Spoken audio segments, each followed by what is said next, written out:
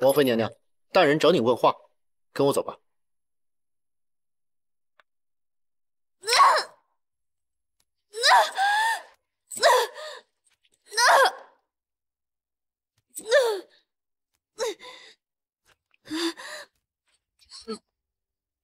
好了，韩云溪，你光天化日之下毒害穆少将军，是何居心从实招来？我没有毒害他，我看他跟黑衣人打斗倒在地上，我是去救他的。哼，黑衣人，别再狡辩了，没人看见什么黑衣人，大家就只看到你一个人在穆青武身边，正要杀害他。别以为你是秦王妃，老夫就奈何不了你。我看你是不见棺材不落泪呀。上刑！是。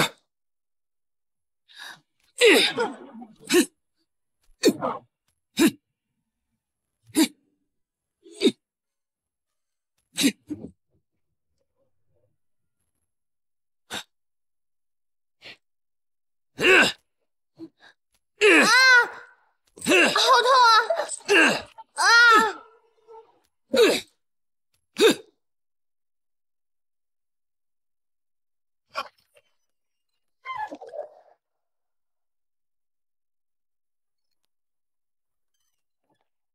你们俩出去吧。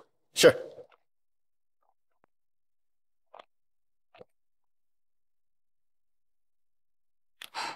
王妃娘娘，刚才小的多有得罪，请娘娘恕罪。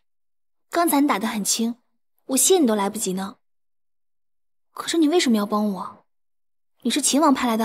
啊，是这样，小的早年受过天心夫人大恩，当年西郊洛河地区瘟疫横行，正是天心夫人治好了我们全家。夫人是我们全家的大恩人，娘娘又是天心夫人的女儿，所以我拼死也要报恩呐。医者悬壶济世，那是我娘的职责所在。啊，小恩人，我都已经打点好了。现在牢房外面没有人，我知道一条通往外头的小道。你要放我走？是啊，我听上头的人说了，一到午时就要取你的项上人头，然后说你是受秦王指使，又畏罪自杀，好将一切责任嫁祸在秦王身上。不行，绝对不能伤害到秦王殿下。这里没人知道，一直通往监狱外头。小恩人，请吧，赶紧走吧。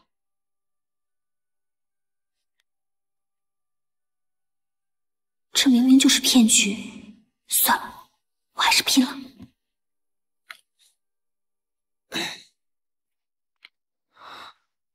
大人，做得好。韩云溪，我以为你有多聪明，还不是中了我的计。只要你一离开天牢的门，就是个逃犯。你在外面被人家杀了，那秦王也就怪不到我的头上。哼哼，谋害穆青武这个罪名，可就翻不了案了。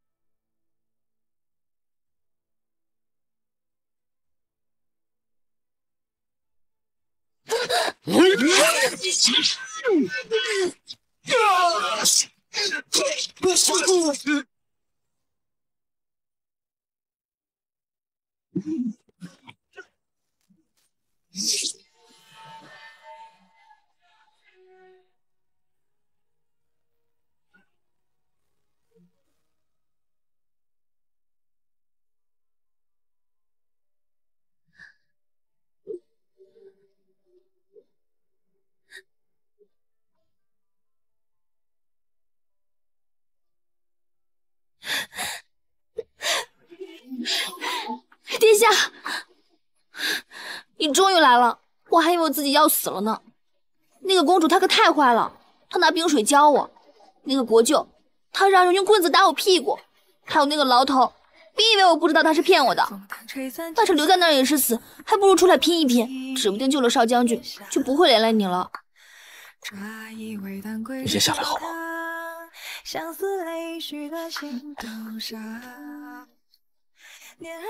他们别以为我好欺负，不就是想对我屈打成招，然后把所有罪名推给你？这些人实在太坏了。现在救人要紧。对，快带我去穆将军府，那个穆青武再不治就无药可治了。走。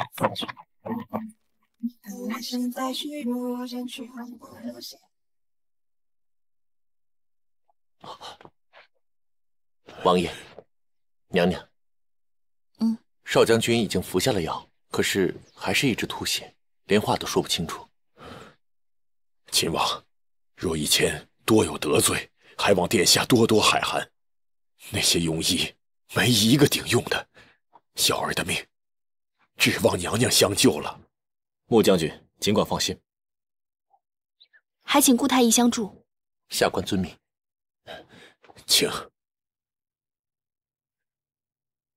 殿下请。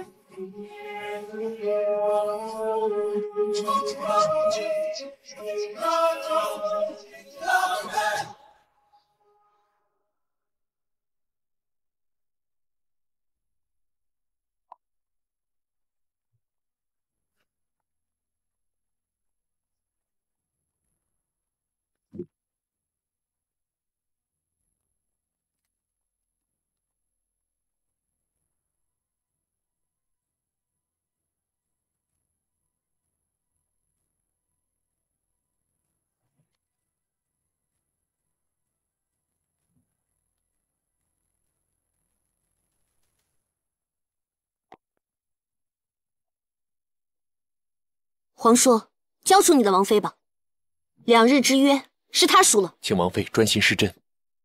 谁先毁约，你自己心里有数。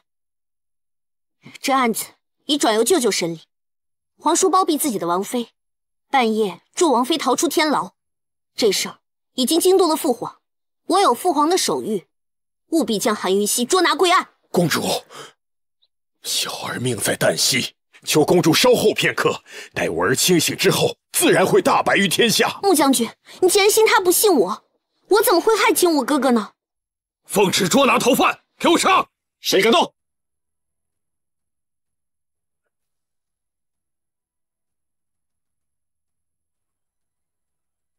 给我抓起来！他没事了。请我，亲我哥哥，你好些了吗？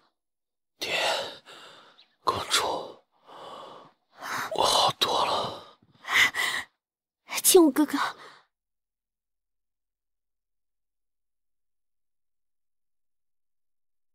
多谢王妃娘娘救回了我儿性命，以前对王妃娘娘的诸多误会，还请娘娘不要放在心上。不知者无罪，少将军现在醒了，替殿下和我正了名，还得感谢他呢。老夫惭愧。北关大人，下官在。本王想问你，本王的王妃怎么就成了逃犯？本王怎么不知道？下官也是接到指示，说秦王妃逃狱进了将军府，让下官过来抓人呢。逃狱？只有罪犯才逃狱，我是罪犯吗？不，穆少将军若不是有王妃娘娘出手相救，想必命在旦夕，怎么会是逃犯呢？是你们谁说的？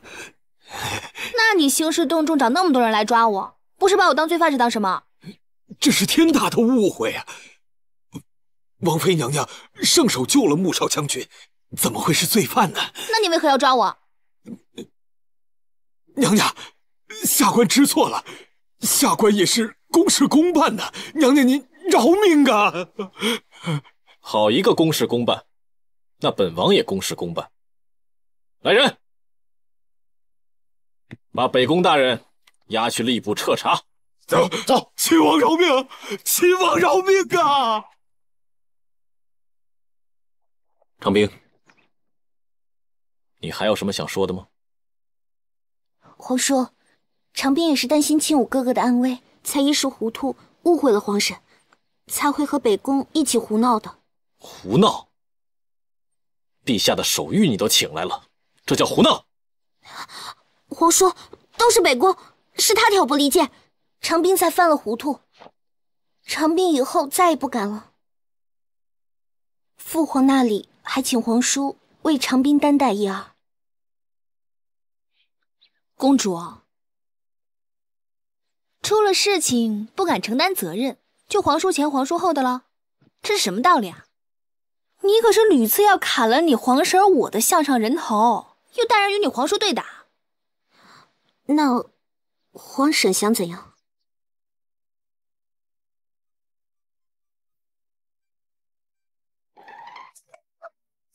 这就算惩罚了？是啊。那父皇那儿？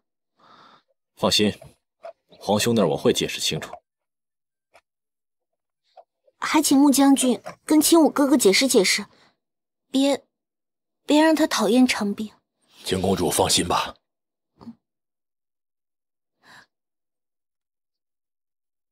噔噔。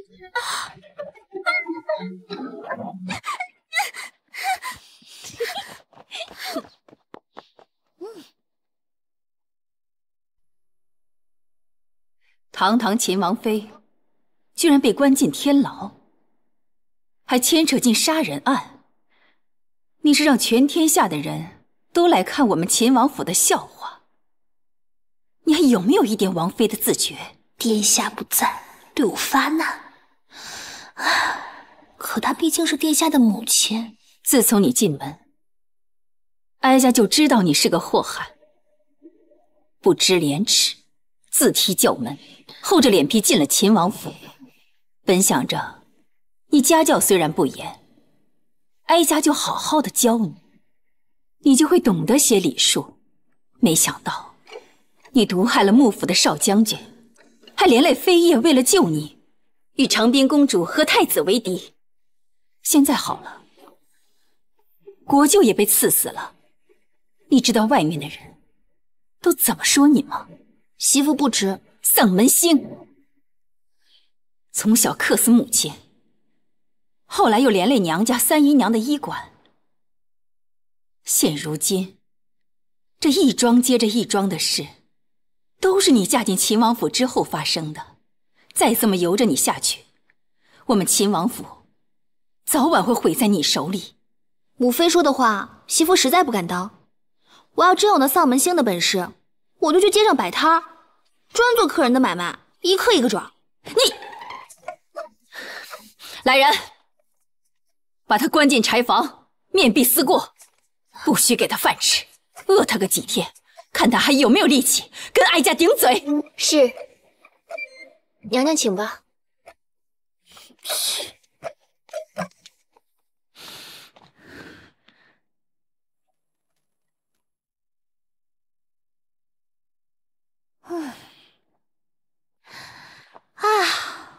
殿下如此冷静聪慧，为何这姨太妃却……他们是亲母子吗？一个就跟炮筒似的，一点就着；一个如深潭之水，深不可测。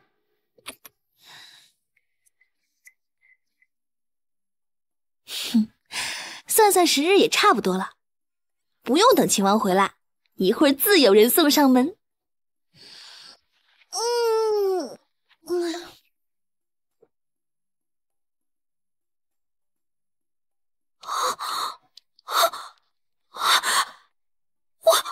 毁容了！哥哥不会要我了。公主不会的，不会的，我这就去给您请太医。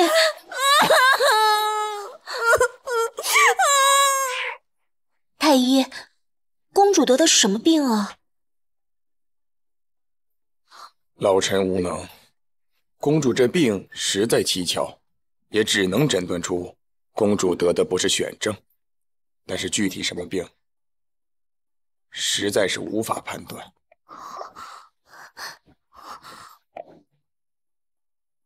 还请公主恕罪。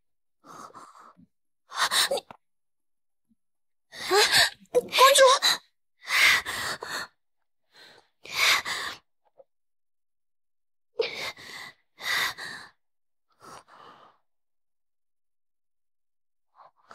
顾太医，我家公主得的是什么病啊？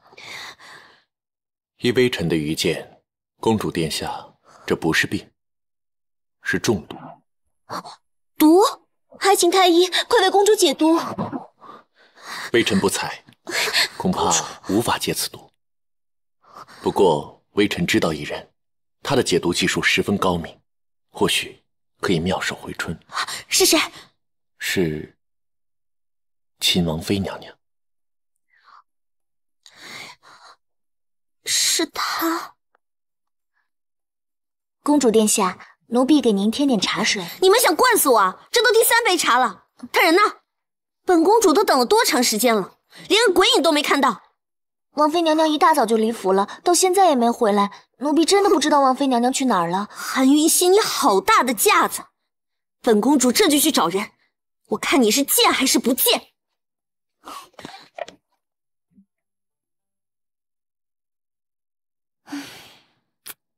怎么还没动静？如果殿下不回来，我不会要在柴房过夜吧？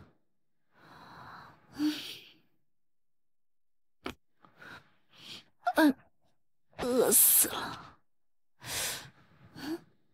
不对啊，上次在天牢给长冰撒的药粉应该起作用了，怎么还没来？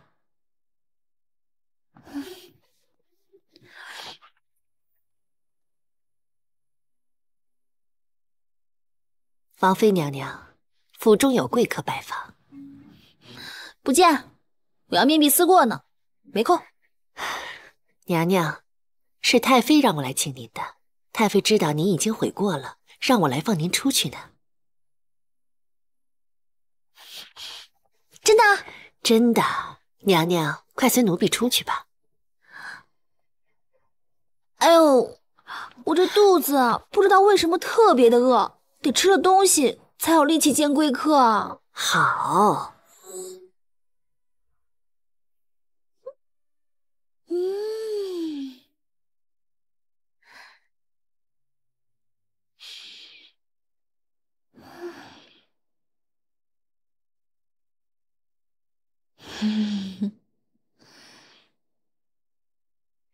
王妃娘娘，您可吃好了？没呢。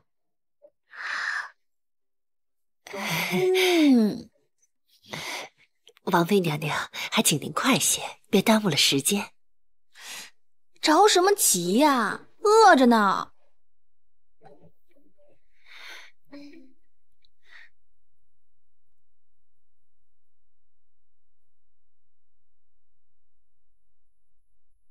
王妃娘娘到了。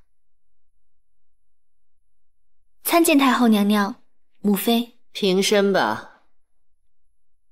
看来太后才是宜太妃的劲敌啊。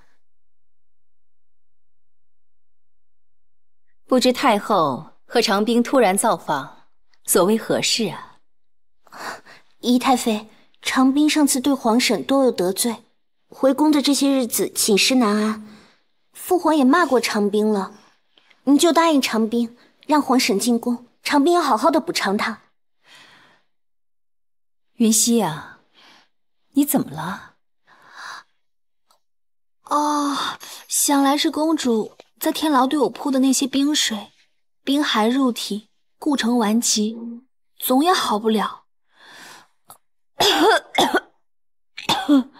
长冰，你也看到了，不是你皇婶不愿陪你进宫，只是她身体虚弱，这进了宫，没有帮你分忧，反而传染给你，伤了你这金枝玉叶。你说哀家如何向你父皇，还有太后赔罪呀？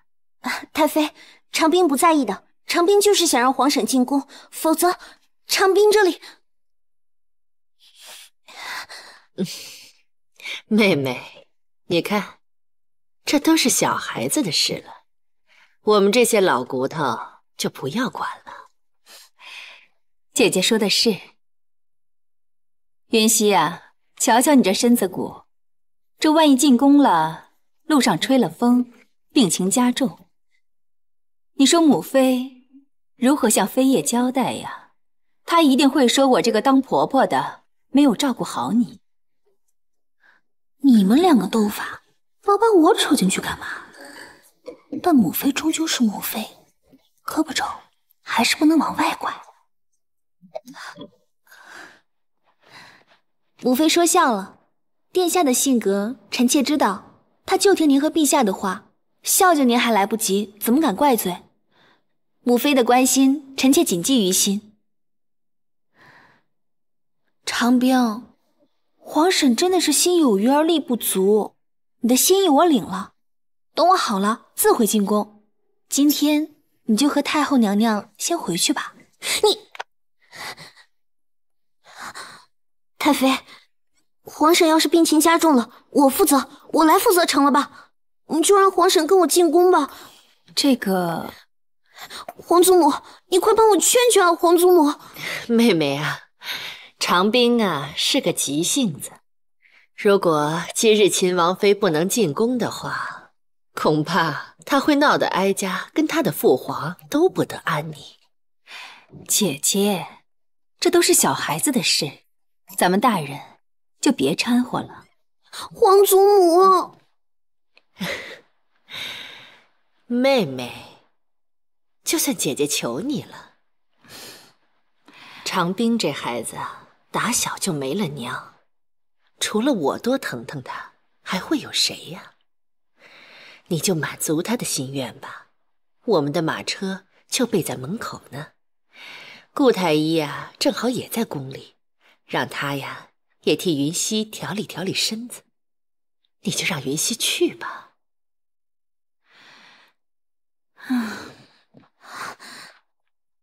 姨太妃，算我求求你了。那好吧，云溪，你就进宫去吧。是，谢谢姨太妃，谢谢姨太妃。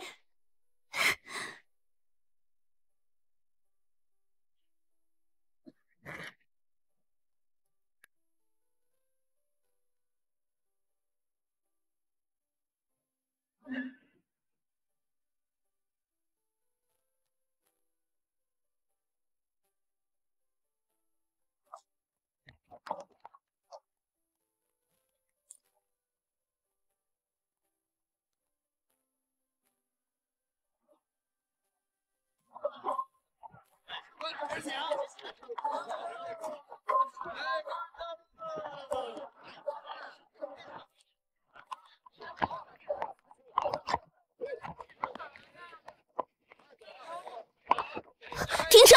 快停车！长兵，韩雨熙，长兵，你这是？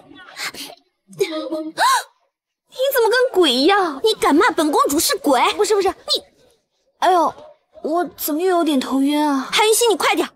顾太医说你解毒很厉害，你快把我这毒给我解了。我记得你刚才还说对我心里有愧呢。原来是想让我给你解毒啊！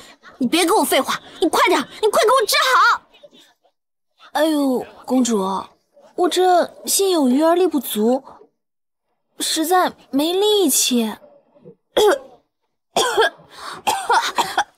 公主，你最好离得远一点，我这要是咳出血，溅你一身，就不太好了。你今天就算是死了，死之前你也得把我这毒给我解了。你快点，韩云熙，你起来！公主，长兵，你这个贱妃，你居然敢晕了！你装啊你！韩云熙，你给我起来！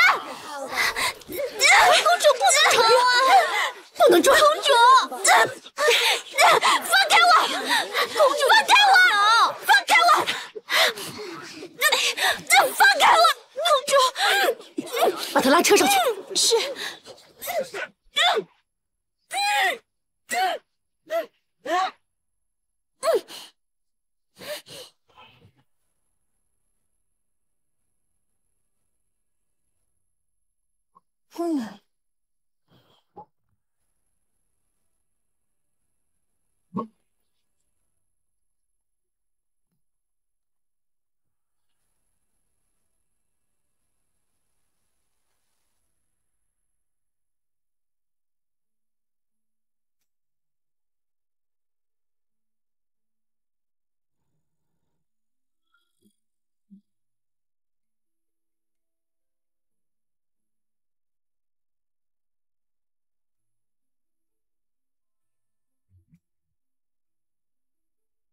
启禀太后，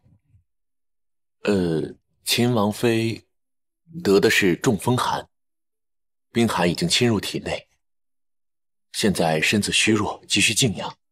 倘若现在就把她唤醒，医治公主的话，臣恐怕……怕什么？臣恐怕不仅不能医治公主，连秦王妃的性命也难保啊！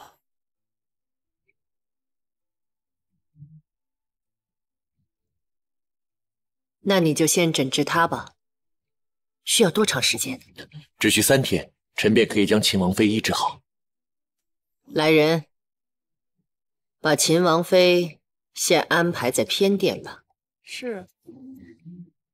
顾太医，用最好的药，尽快的让她恢复。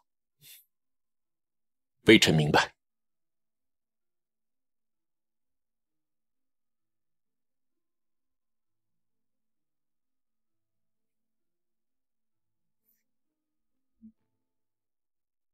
王妃娘娘只是身体有点虚弱，我给你开了几副调理筋补的方子，调养一下便可。刚刚多谢顾太医了。正所谓医者父母心，公主殿下的毒令她十分难受，还请王妃娘娘早日替她医治。你放心，我肯定给她解毒的。只是她性格太刁蛮，我心里有数，只是现在让她吃点苦头。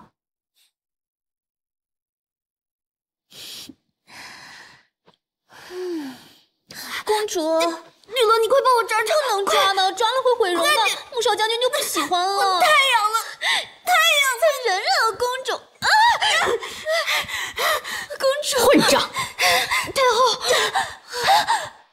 皇祖母，你快救救我！长臂实在是太痒了。皇祖母，皇上，你快帮长臂看看，长臂实在太痒了，太难受了。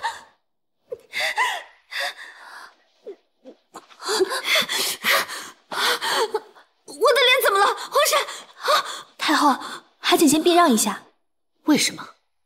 我看公主的脸应该是毒变了，一旦毒变就会传染的。皇上，那既会传染，速速的把忘忧宫封闭起来。秦王妃，你就留在这里照顾公主吧，哀家去向陛下说明情况。顾太医，有劳了。是。皇祖母，你别走啊！皇上，你快救救我！长臂不想被隔离在这里。皇上，你看我这毒能解吗？毒倒是能解，先涂抹药膏抑制毒性，再用配药解毒。只是什么？只是得用千年血玉来按摩才有功效，否则见效极慢。千年血玉，有！父皇吸纳的清妃曾献给皇祖母一块千年血玉，满宫皆知。你尽管吩咐绿萝，我经常带她去皇祖母那玩，她知道怎么能拿到。你也看到了，你那皇祖母对你避之唯恐不及，恐怕这血玉很难讨来。那万一出了什么事情，我承担。万一出事，我依然承担。皇上，你快去啊！绿萝，快！行，那公主稍等。皇上，你快去快回啊！顾太医，劳烦你照顾公主了。太痒了，皇上，你快去！送给你，谢谢王妃。他为什么要拿血玉做借口，去太后娘娘的居处呢？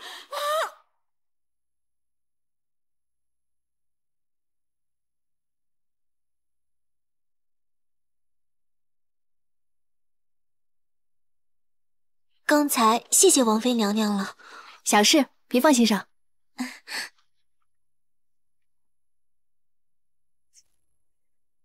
参见太后。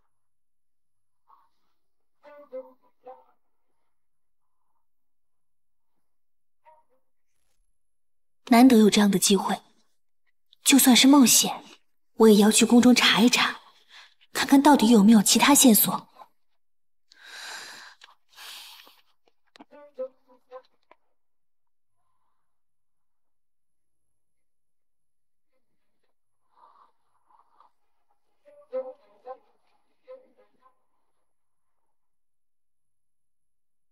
绿萝姐姐怎么来了？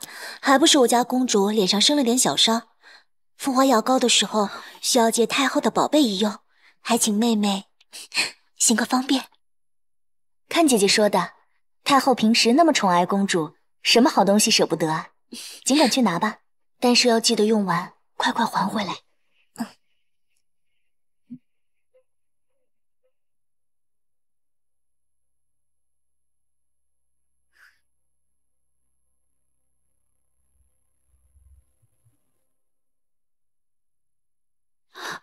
绿萝，我在这看看，你去那边看看。好啊。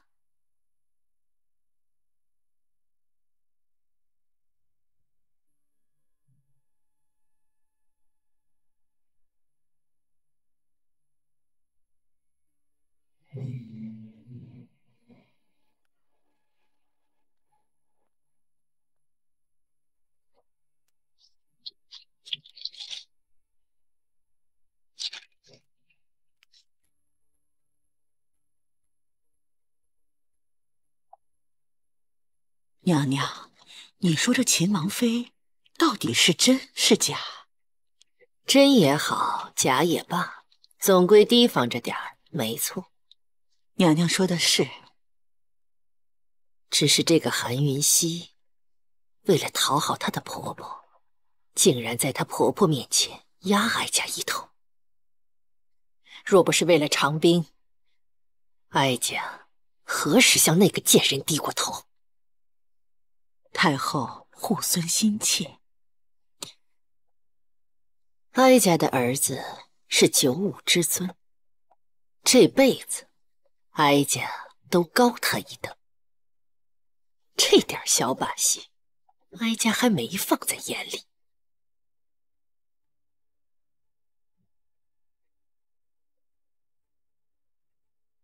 太后回来了。恭迎太后娘娘回宫。哼，你为何慌慌张张？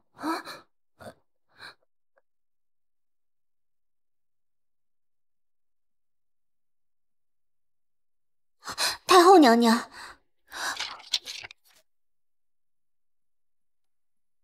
参见太后娘娘。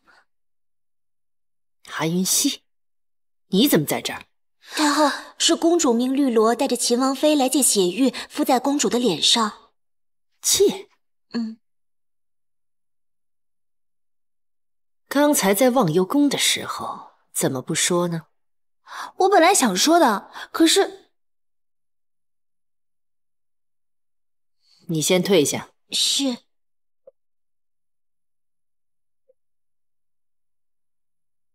韩云溪，别以为哀家不知道你找着机会到这儿来干什么。娘娘误会了，我是真的为了帮公主借血玉才来的。毕竟众人都知道，太后疼爱孙女，可是什么都舍得给的，怎么可能因为一点小小的传染就舍弃公主呢？你敢威胁哀家？不敢。你记住，你娘还在哀家的手里，少给哀家耍花招。是。告退。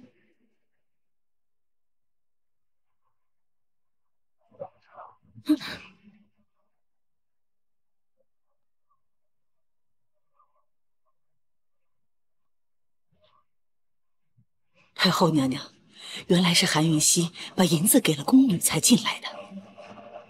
把宫女的手给我剁掉！是。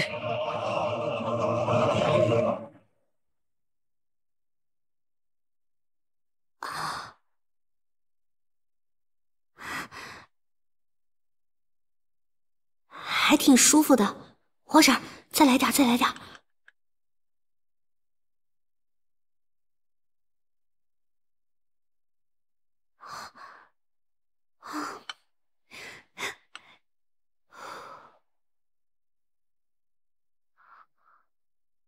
感觉好多了。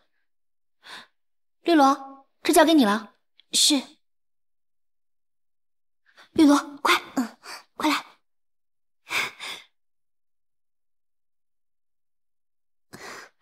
来。太后娘娘驾到！廖特也要来看看真假。臣参见太后。平身吧。谢太后。听说公主的脸好多了。皇祖母，我感觉好多了。那就好。多亏了太后的千年血玉，公主的脸有救了。那到底是什么毒啊？毒筅应该是从天牢沾染来的。这天牢藏污纳垢，百毒丛生，要说一般人能扛得住这毒气，可是长冰是娇滴滴的公主，肯定是受不住的。太后娘娘，这长冰金枝玉叶的，以后就别让她去天牢了。哀家自会教训。顾太医，这是药方，有劳你了。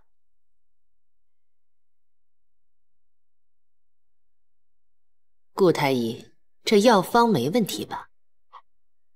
回太后，这药方中的绝大部分药材宫中都有，但是独缺一份时节蝉蜕。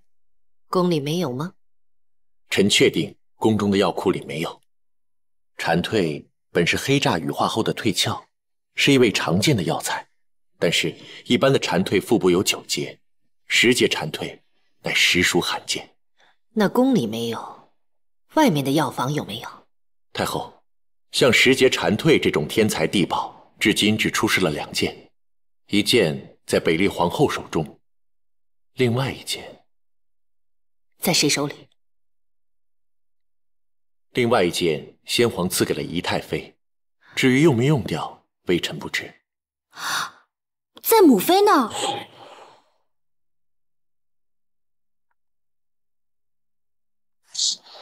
云溪啊，那这味药不用行不行？光用药膏可以吗？这时节蝉蜕是君药，没有它就没有药效了。那些药膏是治标不治本。再说了，药膏多用1份，药效就失去1分，这可不是长久之计啊。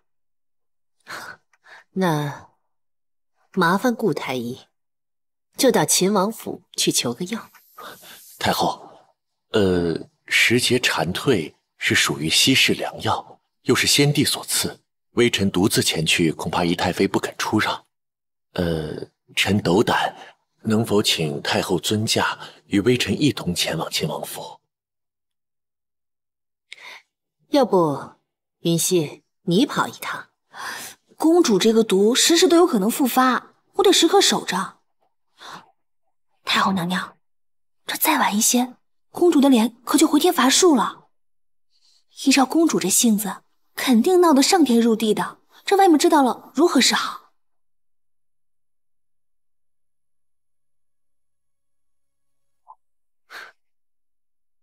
好吧，看来只有哀家亲自跑一趟了。母妃，这可是媳妇儿孝敬你的大礼，但愿你能够理解媳妇的心。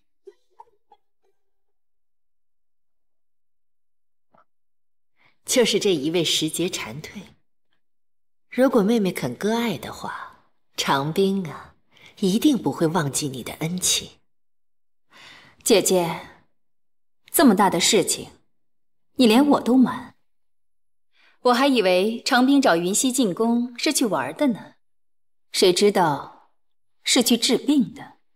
就是一些小毛病，这不怕妹妹跟着担心，所以就没告诉你。都用到我的宝贝时节蝉蜕了，还能是小毛病吗？早知道是去治病，我根本不会让他进宫。云溪懂什么医术？别到时候胡乱开方子，把长兵给治坏了。哎呦，怎么会呢？这不，还有顾太医在把关吗？顾太医把关，那让顾太医治啊，保险。云溪要是会治病的话，就不会被韩家骂成废物了。前些日子还差点把牢底坐穿，能医什么呀？妹妹，你就别谦虚了。云溪要是废材，那我也不会把她指给秦王啊。少将军那件事是个误会，误会。长兵啊，他年轻不懂事，爱胡闹。这不，他父皇啊已经教训过他了。妹妹，你就不要跟一个孩子较劲了。谁不知道长兵的脾气啊，就是你惯出来的。是，姐姐在这儿给太妃娘娘赔不是了。哎，受不住，姐姐，妹妹也是开玩笑罢了。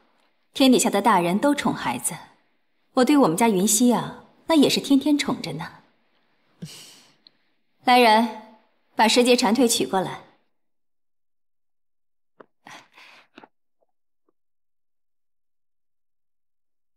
姐姐喝茶。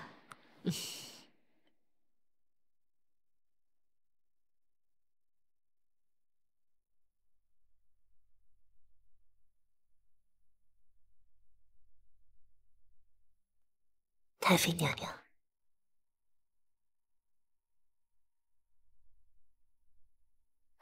这个就是石节蝉蜕，让云溪好好用，一定要把长兵医好。那我在这儿替长兵谢谢妹妹了。事不宜迟，我们就先回宫了。治病要紧，我就不留姐姐了。姐姐慢走。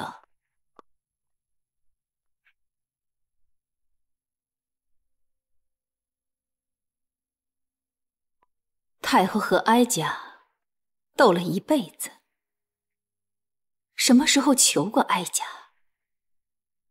也不知道这韩云溪要这石节蝉蜕，到底是有心还是无意？但是这事办得好。先皇赐的石节蝉蜕，我送的开心，我也送的解气。等韩云溪回来，哀家重重有赏。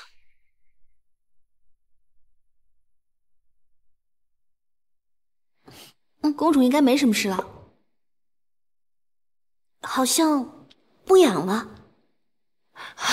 我看看，皇祖母好像真的不痒了。你看，皇祖母，你快看看。我看看。哎呦，淡了许多。真的啊！你看看，自己看，是不是？那个，既然公主没什么事情了，臣妾先告退了。这边真的淡了，真的。哎呦，又漂亮了！太好了，皇祖母，太好了！是果核拆桥啊，祖孙俩一个模样。长兵啊，又变美姑娘了。真的，一会儿就都没了。长兵啊，你呀可得长点心。这次皇祖母为了你，可是把脸丢尽了。你看看那个姨太妃，一副小人得志的样子。孙女多谢皇祖母救命之恩，以后啊，长兵再也不敢胡闹，惹皇祖母不高兴了。这就乖了。没想到那老妖婆和那刁蛮的长兵倒是祖孙情深啊。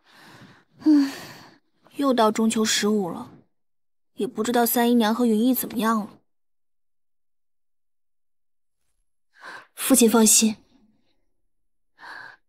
女儿的前途，无论是幸还是不幸，都与父亲无丝毫关系。你我父女从此恩断义绝。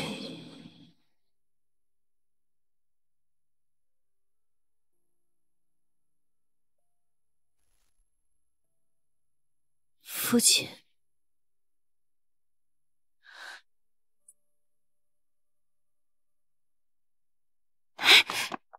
殿下，你来接我啦？我再不来接你，我怕你都不知道回家的路了。殿下，我好想家，我们回家吧。只是想家？当然不了，还有家里那些好吃的。宫里东西看着好，其实难吃死了，规矩还多，我还不如回家让母妃给我立规矩呢。好歹母妃被我气得吃不下东西的时候，东西都归我了。听说我不在的那几日，母妃罚你了。母妃那是嫌我吃太多，让我减减肉呢。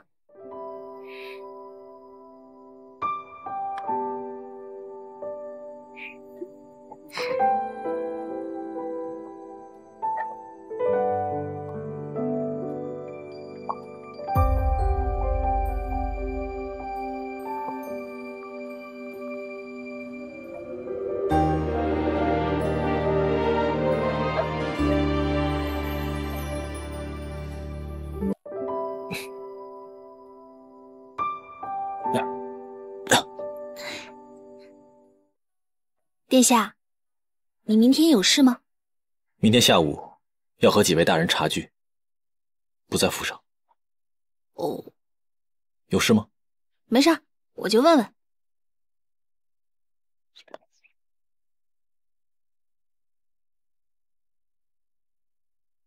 既然回来了，就赶紧去休息吧。是，母妃。以后不许这么晚回来。你明早还要上朝，也赶紧歇着吧。是。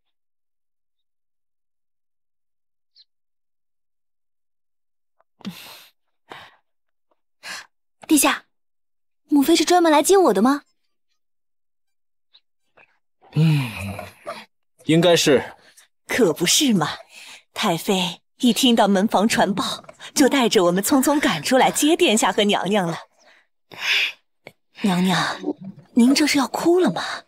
没有，没有。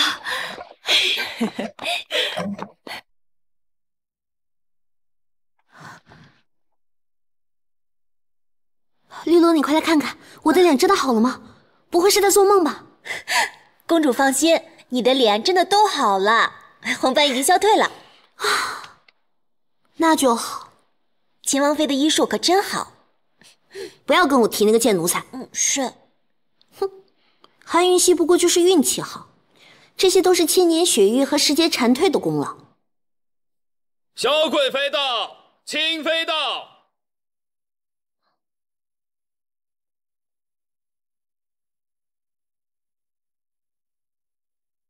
见过萧贵妃，见过卿妃。长冰，听说你的脸差点毁容了，现在感觉如何？谢萧贵妃娘娘关心，我的脸已经好了。真是稀罕啊！平日里贵妃娘娘可是难得一见，今儿可真是让我这忘忧宫蓬荜生辉啊！您难道不用在我父皇面前伺候吗？你这孩子，我也算是你的母妃呀。你出事了，我来看看你，不是很正常的事吗？我这平日里啊，也没少有个头疼脑热的时候，也没见贵妃娘娘关心。母妃，长冰可不敢乱认母亲，否则又会被皇祖母说不守规矩了。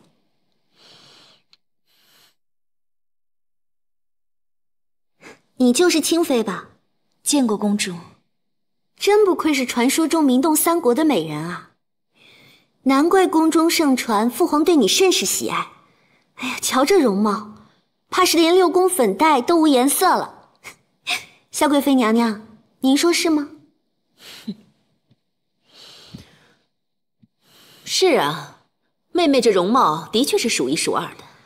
哎呀，要是清妃娘娘再和父皇生下个小公主或是小皇子，那不知道会长得有多好看。公主说笑了，我这容貌也只是打扮的好，哪像公主啊，天生丽质，娇俏可人，和穆将军倒是天造地设的一对。真的吗？你见过亲我哥哥了？是啊，之前给陛下送点心的时候，碰巧见过一面。陛下还夸他是年轻一代中不可多得的人才，国之栋梁呢。不过在我看来啊，还是我们公主惹人疼爱。穆将军可真有福气。我哪有娘娘说的那么好？对了，公主，听说之前你的脸生了毒斑，现在好点了吗？都好了。这是西丘宫廷御医专门调制的美容养颜膏，不知道对你的恢复有没有帮助？哇，这么多！都说西丘的养颜术天下闻名。这都是给我的吗？当然。清妃，你真是太好了啊！我这脸还是靠你的千年雪玉才治好的呢。是吗？这千年雪玉能为公主所用，还真是她的福气呢。清妃姐姐，你人真的太好了。长兵，本宫突然想起来还有件急事要办，就不在这多待了。你们慢慢聊。萧贵妃娘娘慢走，长兵就不送娘娘啦。哼，老妖精！公主，哎呀，不要管他，这个老妖精，平日里仗着二皇子，连我都不放在眼里。谁知道他今天抽什么风还来看我？还有我那个二皇兄，天天欺负我的太子哥哥，不要理他们。好了好了，不说了，我们去吃点心吧。好啊，正好我都饿了。有什么好吃的？多着呢。走。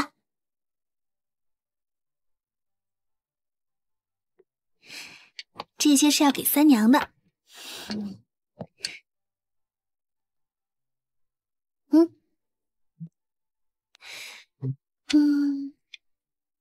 这些是要给云溪的。哇，云溪，你准备这么多礼物，你是要去哪儿啊？我嫁进来都快3个月了，还没回家呢。这不快15了，我就想着幼儿园好团圆，回家看看。那师兄和你一块去吗？他可没空，反正就回家看看。他一个秦王去了反倒不方便，就不叫他回去了。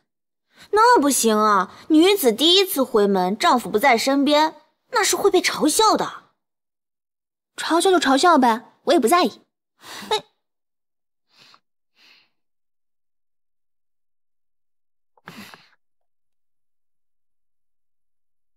为木从绳则正，后从剑则胜。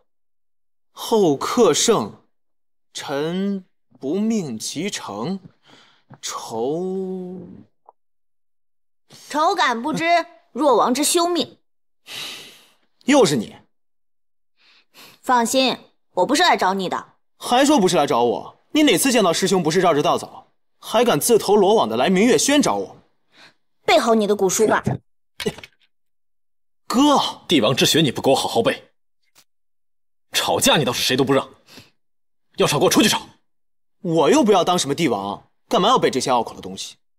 哥，你偏心，是他先找事儿的。师兄，云溪今日回娘家，师兄你为人丈夫，为何不陪她一起回去？今日我没空。师兄，云溪对你这么好，你为什么就不能对她好一点呢？师兄，你不能像她一样，总是让女人伤心失意。女人的心很脆弱的，伤心久了，才不会在原地傻傻的等着你呢。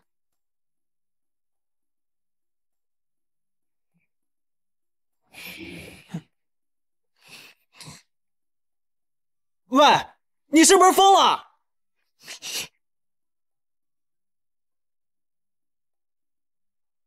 这王妃不是前几天派人来通知，说今天跟秦王回门吗？怎么到现在还没来呀？今天得知殿下要来，我可是天没亮就起来打扮了呢。这傻孩子。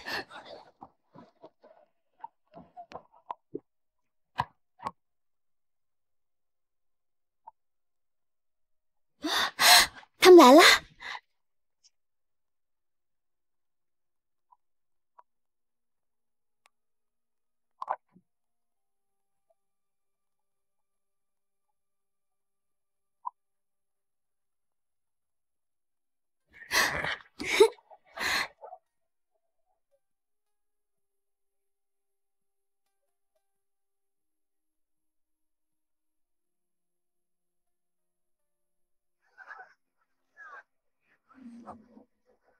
怎么就你一个人啊？秦王呢？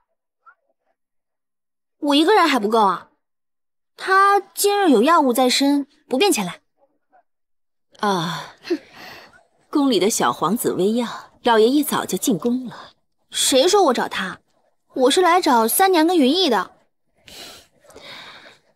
王妃是一入贵门就把我们这些旧人都给忘了。三娘和云逸呢？三娘在厨房看着你们的回门宴呢。不过我看也没有这个必要了。秦王殿下又没来，我们穷苦人家粗茶淡饭就好了。秦王他来不来，我也是秦王妃。这秦王妃的食物可是有规制的。二妹妹，你懂不懂啊？你回门哪有一个人回的？你该不会是被休了吧？既已被休，你可没有资格再回什么娘家了。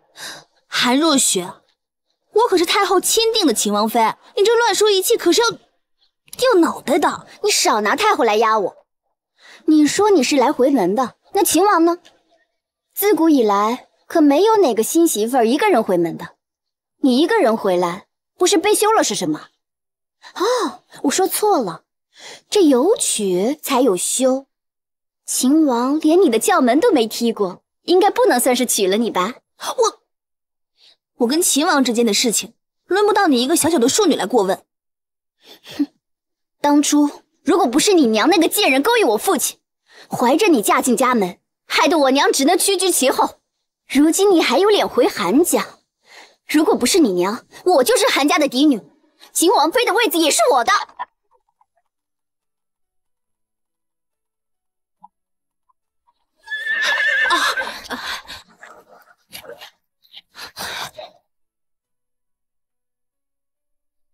若这个世界凋谢，我会守在你身边，用沉默坚决对抗万语千言。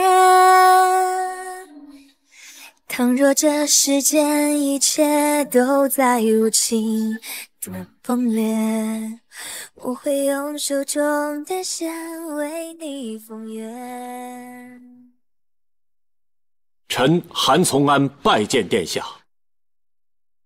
不知道殿下亲临韩府，所以有失远迎，请殿下恕罪。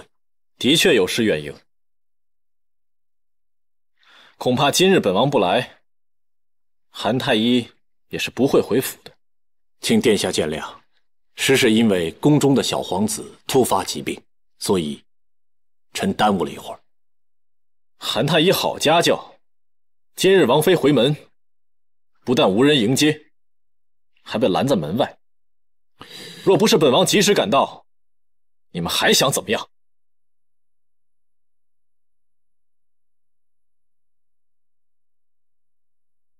殿下，臣教女无方，还请殿下恕罪。小女少不更事，冲撞了王妃，臣一定会严加管教。请殿下、王妃饶过小女这一次。请殿下明鉴，王妃出嫁前与雪儿甚是要好，刚才两姐妹是在门口闹着玩呢。韩云溪既然嫁给了本王，那她就是秦王妃。所谓尊卑有别，难不成徐夫人也想与本王论长幼不成？臣妇不敢，臣妇不敢。不敢？本王看你胆子大得很，教出来的女儿毫无规矩。即使今日韩云溪不是秦王妃，那她也是韩太医的长女，一个庶出的女儿，敢对着自己的长姐大呼小叫，成何体统？殿下，这一切都是臣管教无方，请殿下恕罪。殿下饶命，我再也不敢了，再也不敢了。殿下，今天是我回门的日子，算了吧。既然王妃开口了，那就饶你们一命。不过死罪可免，活罪难逃。今日秦王妃没有带侍婢，那就由你来做秦王妃的侍婢，也让你好好学习一下，什么叫长幼有序，尊卑有别。是，谢殿下。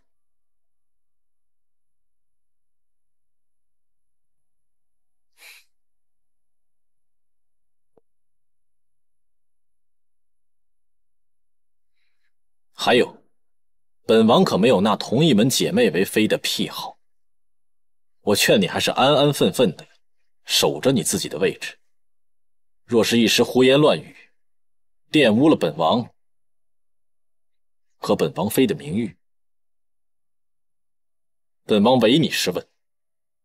是，谨遵殿下教诲。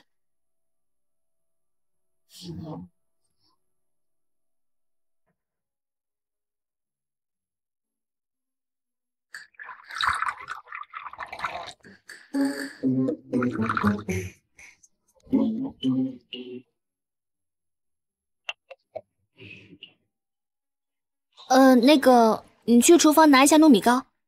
殿下跟云衣都挺喜欢吃的。这么多了还要？哎，要你去你就去呗。是。我说你干嘛叫他伺候我呀？你这哪是惩罚他，分明是在惩罚我。早知道，还不如直接治他的罪呢。这以下犯上，可是死罪。我是看在你的面子上，才饶他一命。如果你不愿意的话，我重新发落他好了。算了算了，当我没说。秦王您一言九鼎，我小小太医之女，只能听从您的安排啦。小叶，你笑什么？别人欺负您姐姐，你挺开心的嘛？胳膊肘往外拐的家伙。殿下这哪里是欺负你啊？明明是帮着你呢。二姐之前多对你无礼，还老欺负你，也该有人制止二姐了。你二姐经常欺负她？对啊，殿下。叫我姐夫就好。对啊，姐夫。二姐成天欺负姐姐，有时候还不让大姐上桌吃饭，有时候还经常……你这样说，我多没面子啊！我也不是总被人欺负的，我也是有反击的，好不好？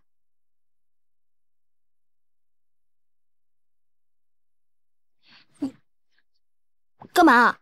我说的是真的。要是越过了我的底线，对方也没什么好果子吃。哦。你的底线在哪儿啊？大概这么高。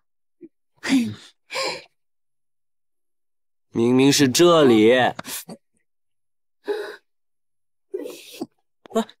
姐姐，你别生气啊！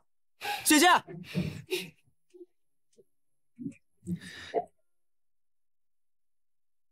王妃娘娘，云溪。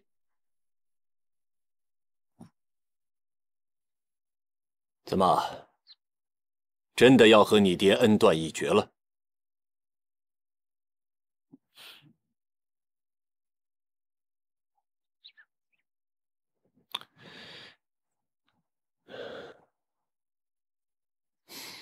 爹要先谢谢你，保住了三娘的医馆，还要谢谢你，没让咱们韩家被牵连进去。爹到现在都只是关心韩家受不受牵连吗？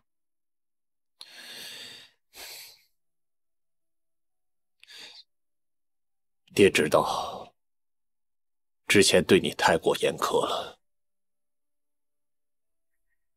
爹希望你心里不要记恨爹。我就是很怪爹。我从小就没有娘，就希望爹能多疼爱我一些。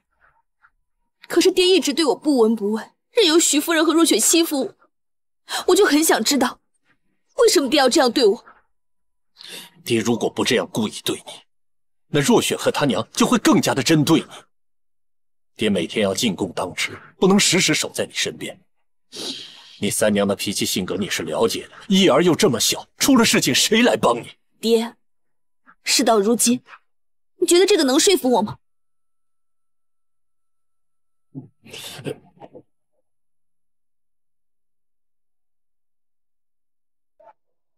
来，韩太医。哦，秦王。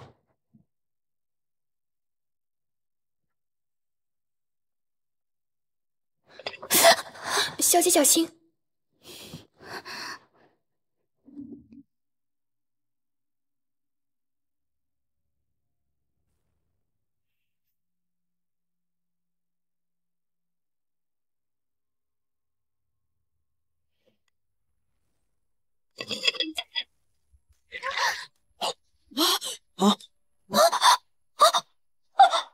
你没事吧？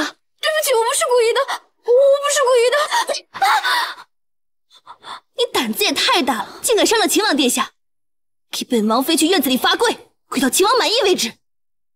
你敢打我？怎样？若雪，王妃的话你没听见吗？还不到外面跪着去！娘，叫我也没用。谁让你如此大胆？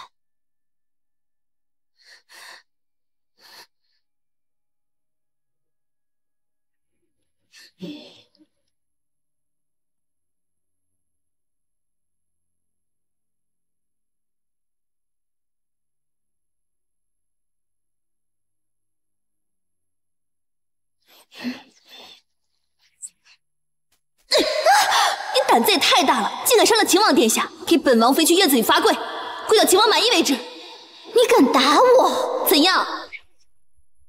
韩云溪，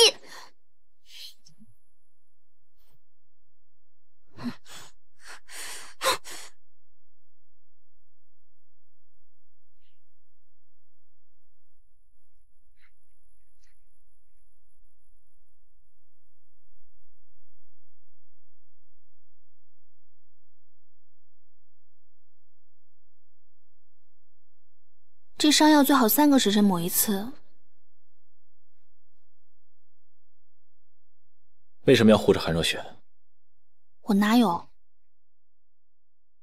你抢在我前面，提前发落她，不就是怕我会严惩她吗？她一个不懂事的小女孩，哪能承受殿下的雷霆之怒啊？怪不得连小义儿都说你没底线。多一事不如少一事嘛。再说了，殿下大人大度，怎么可能跟一个不懂事的小女孩斤斤计较呢？是吧？你以前就住这里啊？是啊，我娘以前就住在这儿，只有这儿我才有家的感觉，我觉得挺好的。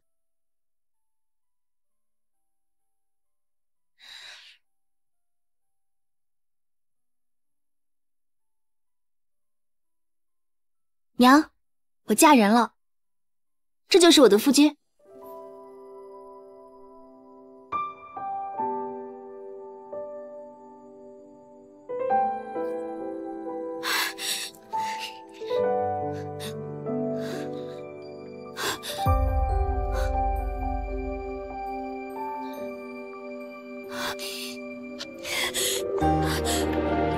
快走！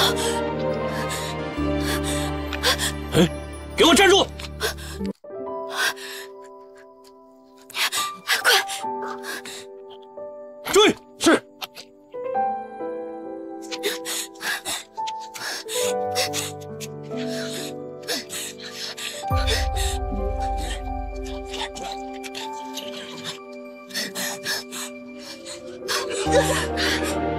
小孩子，你没事吧？你别管我了，我是逃不掉的。傻孩子，你说什么呢？你都叫我娘亲了，我怎么能不管你呢？来，快起来！在那儿，别跑！不行，我们得赶快走了，快！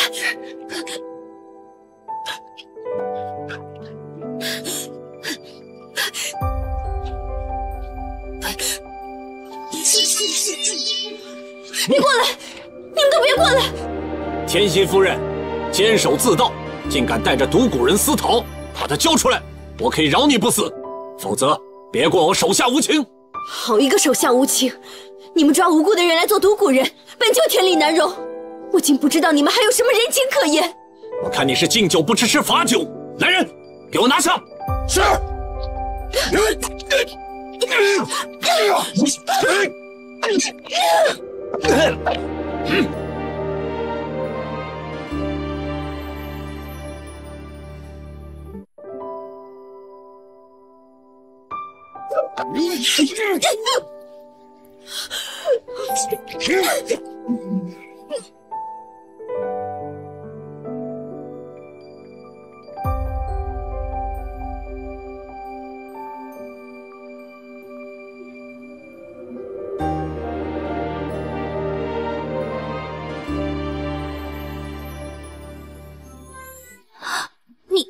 你可以不用跪的。死者为大。谁说我娘死了？她只是失踪了。夫人，我一定会照顾好你女儿的。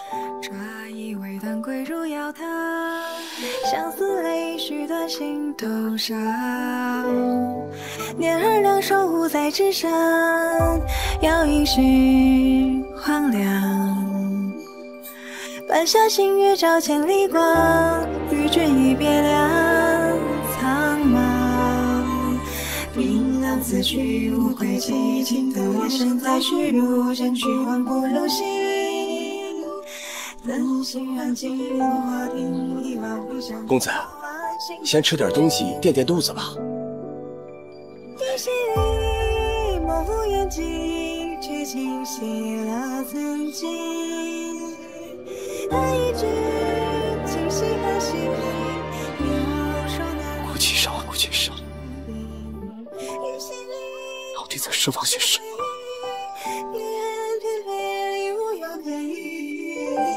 人有情，而天无意，反之，明月深沉叹息。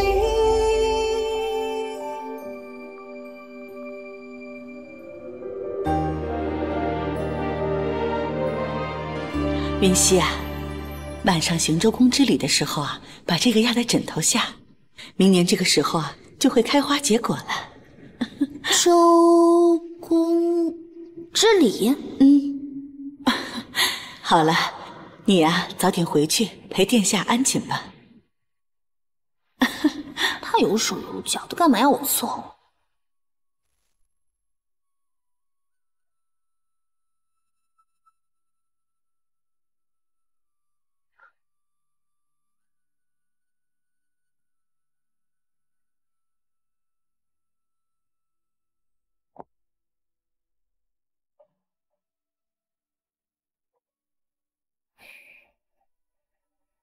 殿下真的不打算回府吗？你想赶我走？没有，绝对没有。我是怕太妃担心而已。真的？殿下如果要回去的话，我叫人备马车。不用了。